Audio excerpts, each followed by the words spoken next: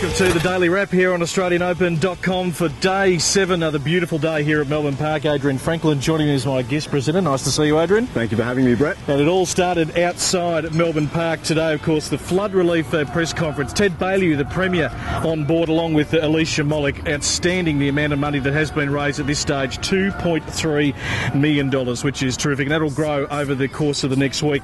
Centre court action on Rod Laver Arena. We had some terrific matches today. Caroline Wozniacki, she got through comfortably through to her first quarter-final here at Melbourne Park.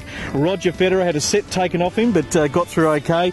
Li Na, she's a big chance to win this title. Was terrific, Adrian, 6-3, 6-3 against Victoria Azarenka. Absolutely. Well, she has come in with great form at the Sydney tournament, obviously winning that against Kim Clijsters. Tough match today against the Azarenka with those profound shrieks, might I say. That obviously didn't assist her today, but Li Na, she's one of my favourite tips actually at the moment. She was beautiful off both wings today. Thomas Berdych, he's going nicely. Fernando Verdasco, not at his fittest out on Margaret Court Arena, but Berdych gets through to his first quarter-final, having been a perennial fourth-round man here at Melbourne Park. Novak Djokovic through against Nicolas Almagro. And late in the day to end the fourth-round matches, what a result for Francesca Schiavone, the French Open winner of last year, getting through in a nail-biter against Svetlana Kuznetsova, giving the crowd great entertainment out on Hisense Arena. Let's take a look at the Open Drive for today. It features Justine Henin and Dani Minogue.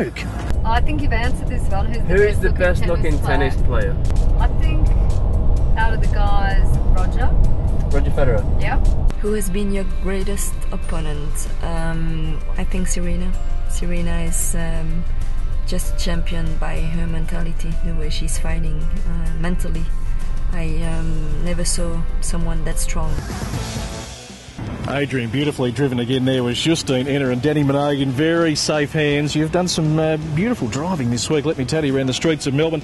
Day 8 on Rod Laver Arena. It's going to feature, of course, Robin Soedling and Alexander Dolgopolov. That'll be a good match, followed by Jurgen Meltzer and Andy Murray. How about this one between Rafael Nadal and Marin Cilic? He made the semi-finals here last year. That's a good match. Yeah, absolutely. And it will be interesting to see how Nadal goes. Obviously a tough one against Bernard Tomic.